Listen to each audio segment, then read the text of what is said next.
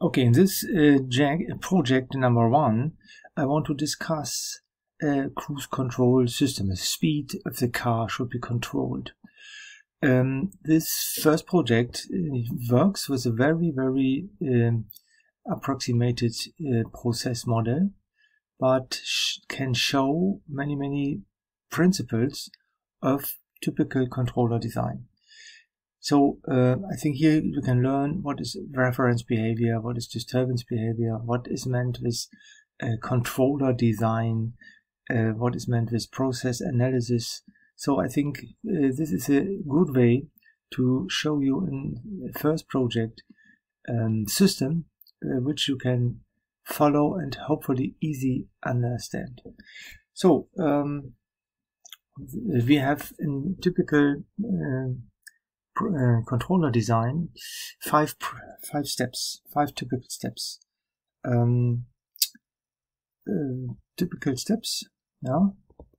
Typical steps in controller design.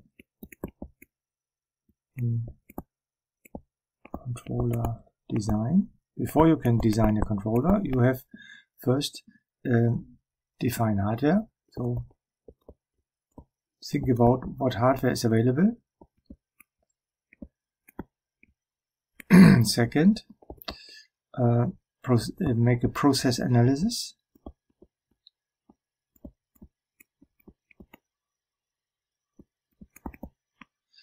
Third, then the controller design appears.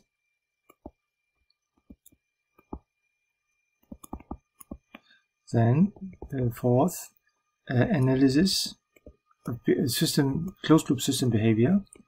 Analysis of closed loop behavior.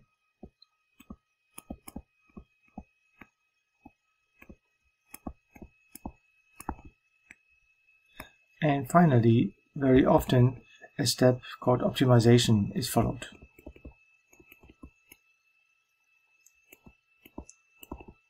Okay, in this we first start our project with the hardware of our cruise control hardware. First, assume we have just a simple car, simplified with a mass, and then we have, of course, 4 wheels. This car has a speed v, that is the physical value which we want to control, and the influence to the speed is an internal value that we want to work with, the power signal. Yeah? P, power of the motor.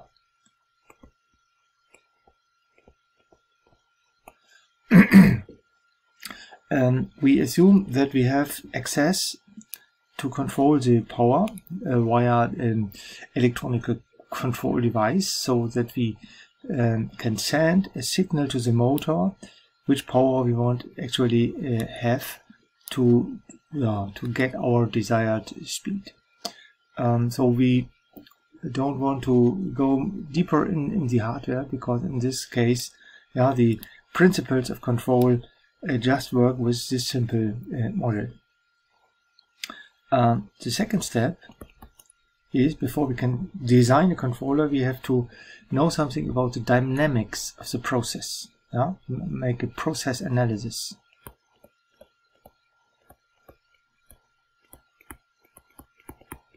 This can normally be done on at least 2 ways. One way is a theoretical way. Look for physical values for the dynamics of the hardware, dynamics of the actuator, dynamics of the sensor, and so on. Make a physical analysis, set up a signal block diagram, and then, if possible, simplify this block diagram. Then you have a theoretical process model. That is one possibility to get a process model. Second is, very often, look for a good appropriate measurement, and in our case this measurement could be a step response measurement. let's think about what I want to have. First, you see our car should be simplified with a black box model, and we want to use our signal block description and say, okay, there is a power input and a speed output, and yeah, the question is, what is with this process model? Can we find a transfer function or differential equation or any other things to have knowledge about the process behavior? If yes, then the next step, number 3, follows with the controller design. So how can we find out the dynamical model of my process? You should know that the car industry works with very complicated theoretical process models. They have complete areas, many scientists working on this. Of course, we don't want to go too deep into details of dynamical behavior of car with gear and with wheel drives and so on. We want to have a very simple model. So I decide for a measurement of dynamics. Yeah, we want to have a step response measurement. How can this work?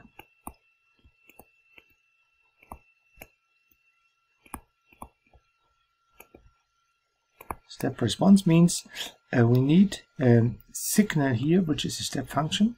So we apply over t a power step, say starting with 0 power, and then switch on the motor power to a constant value. In our case, we want to also deal with numbers, so we have very concrete understanding of the hardware. Let's assume that we apply a power step of 40 kilowatt. And then we want to check what is the response of the speed. And then if this is a step function, then this will be the step response of my car. Assume that we, of course, want to have 0 initial conditions. That means we start with a standing car, and then we apply a power. That means we have a constant power, means an acceleration. And so in the first moment, the car increases the speed rather linearly. But the faster the car is, the more we have problems with air friction. So, if you have constant power to a car, there will be a final value somewhere which stops acceleration, and we get a constant speed. This is of course fictive. Yes, of course fictive. But of course you can do this. Some years ago I have done this really with sensor and with connections to the motor, and I have measured step response of a car in this way in expertise. So this is really possible, and we can do this. And the question is, what can I do with a measurement of the step response? If I want to have a simple process model, and this is just not a process model, that is a measurement of the model dynamics. Yes, but what we can do is the following. I can at first do some numbers, add some numbers. In my case, my car, I want to have simple numbers, drives 100 km per hour after some time, and this is looks like the step response of a simple PT1, and that is what I want to show you.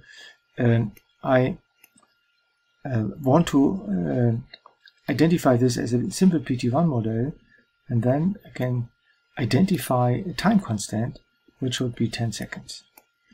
Okay, so after 10 seconds I drive 63 km per hour, after 20 seconds I drive say 82, after 30 seconds I'm within 5% of the kilometers, so I drive 95 and so on. So this is a typical reaction of a simple PT1 model. This PT1 model contains then the physical law in inertia, the Newton's law, and the air friction. Yeah, the faster the speed, the higher the air friction force. So this just contains the two main influences on this dynamical behavior. Yeah, we assume that this could be a typical step response of my car. After say 30 seconds, I'm driving 100 kilometers per hour with nearly constant final value. We look into our table workbook page 16, then remember the row number 2.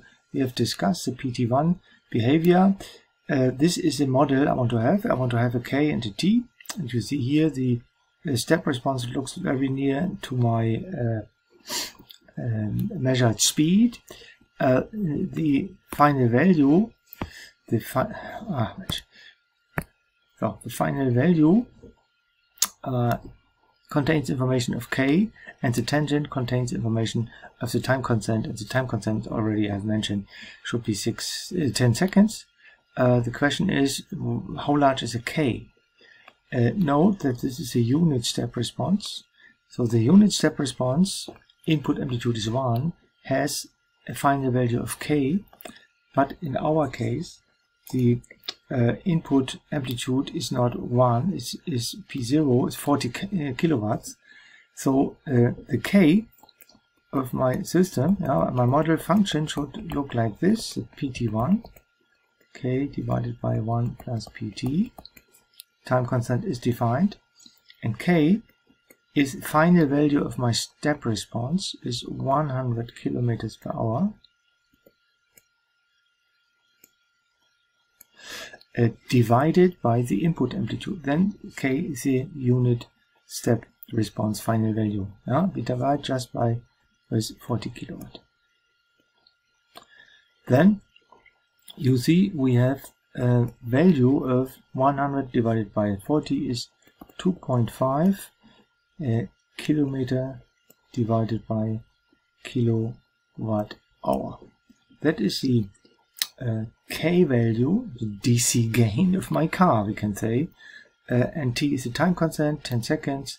So with these both values, I know all about the, in the first approximation, very simple approximation, I know all about the main behavior of my car.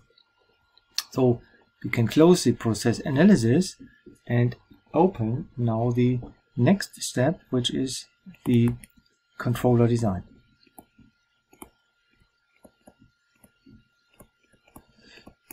The controller design means first I have to look for a type of a controller, and after this I have to think about how to can find out the parameters of a controller. And in our case we can say okay, we have a simplified signal block diagram of my system.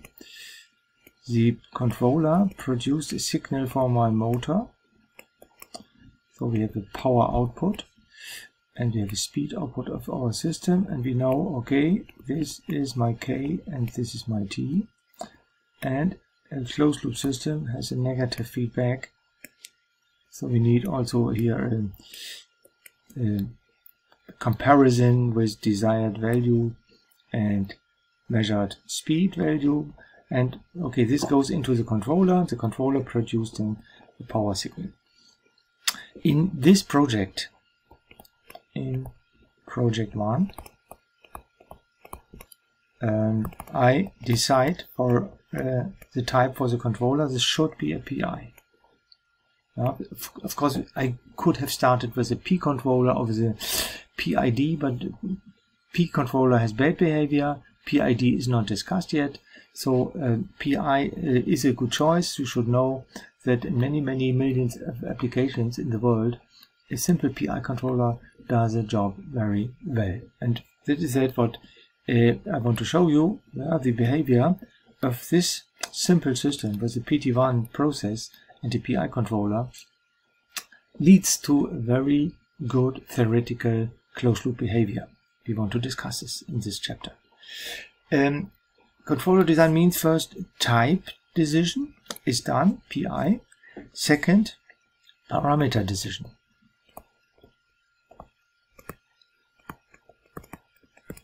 Or selection. We cannot say selection. You should know that here we have a KC value and a TN value of the controller. The controller is known. We have discussed this in the previous chapter. The controller is defined with three parameters, and the transfer function looks like this. Now we have two unknowns. The KC and the TN is free choice. So after decision of the type of the controller, we have to find out a good set, a good pair of KC-TN to have good behavior in this loop. So KC is free, TN is free, and the controller design idea is find a method which throws out appropriate values for KC and TN with the goal that the closed loop system is well working. Some people start with trial and error. They don't want to have any mathematical behavior, mathematical methods.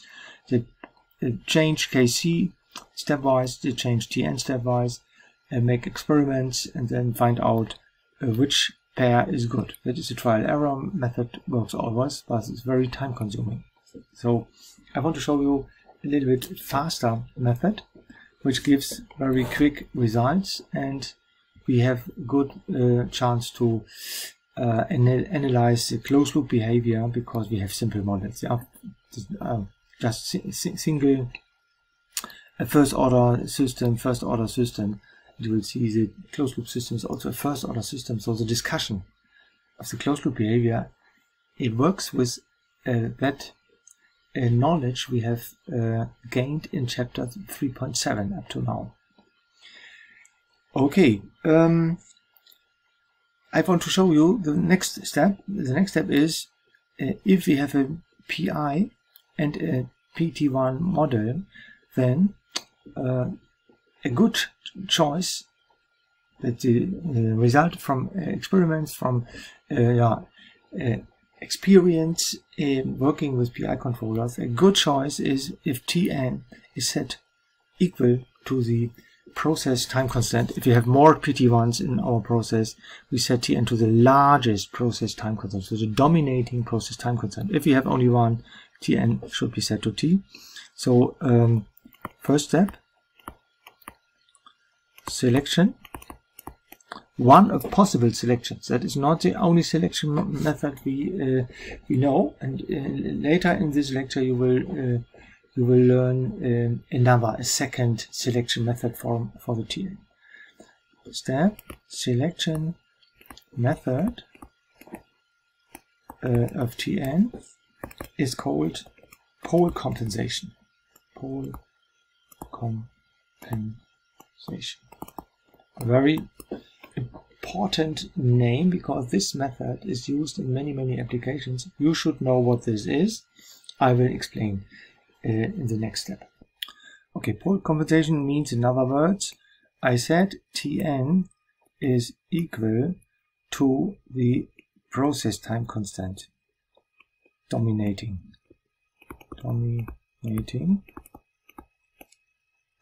time constant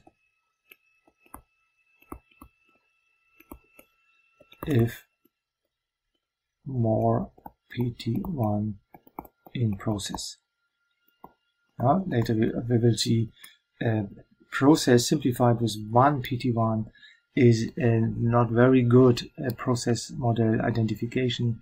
Better step is we take two PT1s. Then pole compensation means Tn is the largest one, the dominating time constant. Okay, in our case, then Tn is 10 seconds.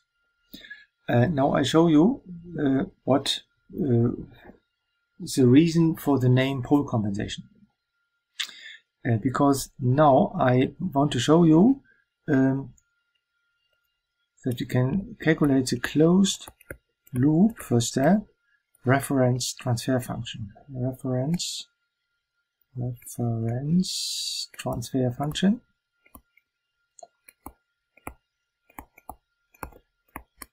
Which is f index w, because this is a reference input, is what happens with my speed output frequency function if we change the desired value, the set value of my speed. Now that is described in the reference transfer function, and this reference transfer function describes the closed loop behavior. If you have a change here, what is the direction of this? If you have here a step function, we get here the reference step response, which is soon in some minutes can be discussed, and you can understand what happens with my speed control system. You should know in Germany, I think in Europe, this is not actually the task of a cruise control system. Normally a cruise control system should have a constant set value, and we want to have a constant speed output independent of disturbances which have influence to my car behavior, like gradient of street and storm, which change the air friction and other disturbances. I think the possibility to set the set value from 0 to a desired value, let's say 50 km per hour, is normally not supported in cruise control systems in typical cars. Yeah?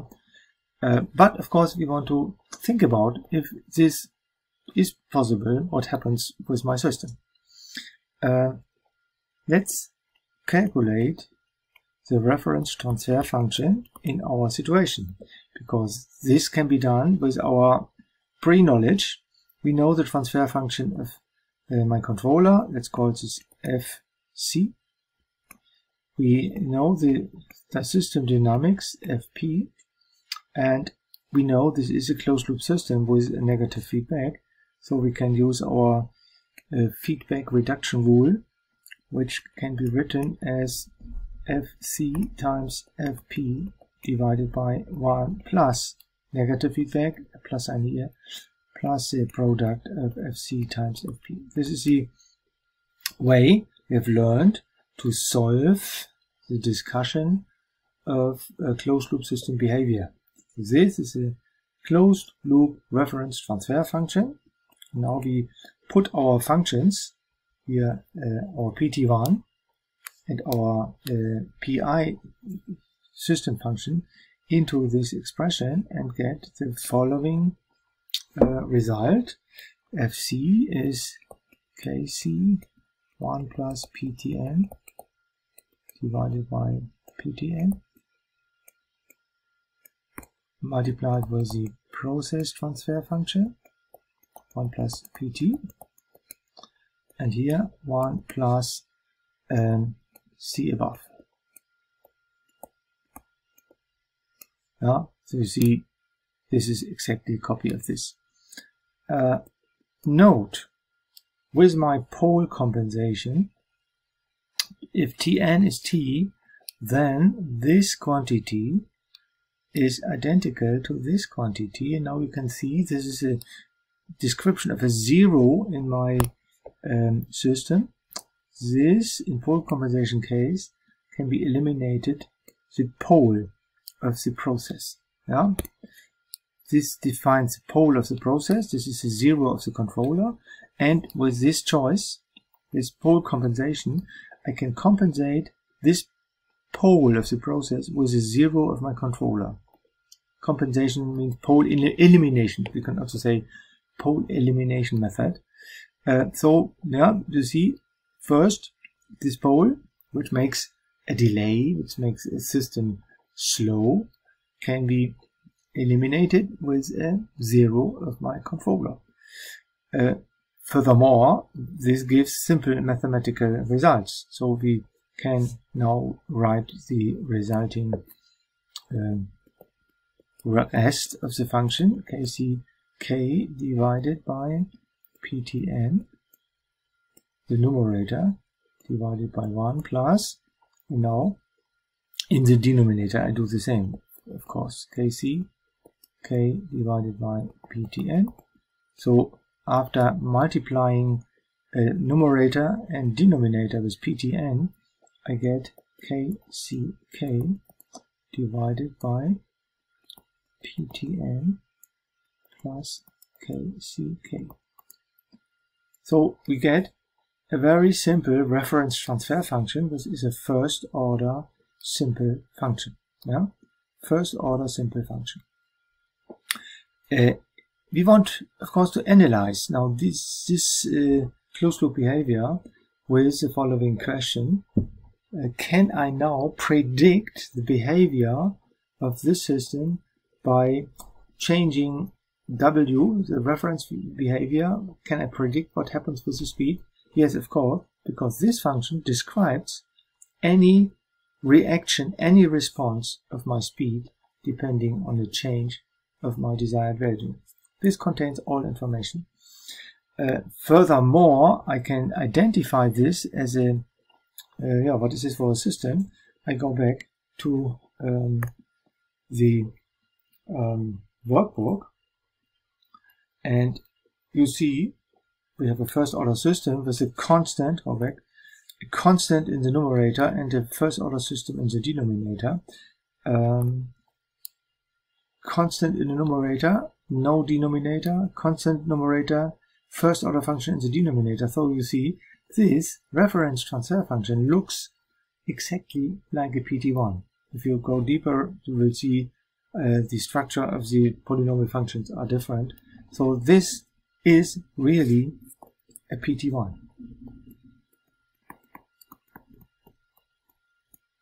Yeah.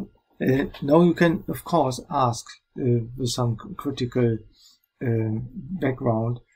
Okay, my car behaves like a PT1. Now I buy a controller, I install connection to the motor, read out the tachometer, add here a subtractor, and the result is again a PT1. What is the advantage? Wait for some seconds, and you will see the advantage is great. Yeah, the type is unchanged, but the parameters of the type are different and much better than before. First, of course, I want to copy results from line 2.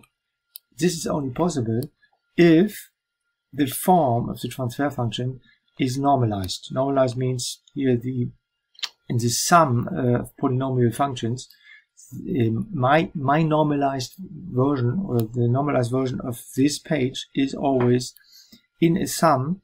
If there is a p, that parameter without a p is 1. Yeah, you see there is a 1 plus tp, 1 plus anything times p plus anything times p squared plus anything times p to the power of 3. The one with p to the power of 0 is normalized to 1. Then, if this is true, I can make a coefficient comparison and I can copy results from this table. So first I have to normalize the function. Normalize. That means this parameter must be converted to 1 by division of this parameter. So my reference transfer function, unchanged, but adapted to my desire, is I have to divide both numerator and denominator with kck and get a 1 in the numerator. Kck divided by kck is 1. This becomes a 1. That's my goal, to normalize. But here, of course, the p also has to be divided by kck. Tn divided by kck. You can say, okay, if we compare this with the standard PT1, the numerator parameter is my new k, and the coefficient of the p is my new time constant. So we can say, okay, this is that what I can call kw, a new k, kw is 1, and this is a new time constant. Let's call this tw. Yeah, w coming from, we are talking about reference behavior. So we have now two new parameters of closed loop system, of the closed loop. kw is 1 and tw is Tn divided by kck. Let's first now discuss what happens, or how can I use this function. For example, I know if there is a change, what happens with v. And what of course we can do is now calculate if this is a step function. The worst case change of a desired value is with a step. Of course we can change w value slowly, but the fastest change which is possible is a step function, and then this will be the step response. We can say now calculate step response. Calculate step response of my cruise control system. Of cruise control. That means, okay, in the input, now it's not anymore the power input, but the W input. And I want to start from 0 and switch my desired value to a W0 value, which should be simply, say, 50 kilometers per hour. Highest speed in town. So this is my in Germany we can say Kavalierstart. Yeah?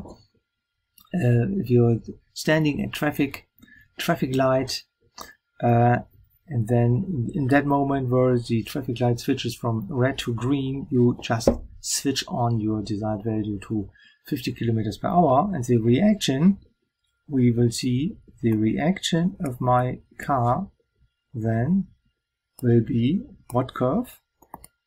That's the question. The reaction will be the step response of this system. Step function at the input with step response of my system, and the step response is described with the PT1 signal. So we have a final value, and we have 0 speed at the beginning, and then step response of the PT1 can be constructed with our tangent method. We reach sometimes the final value, and we can think about the size of the final value and think about the time of the reaction of my car. Okay, I think in the next video I give the solution and tell you that this is a rather nice response.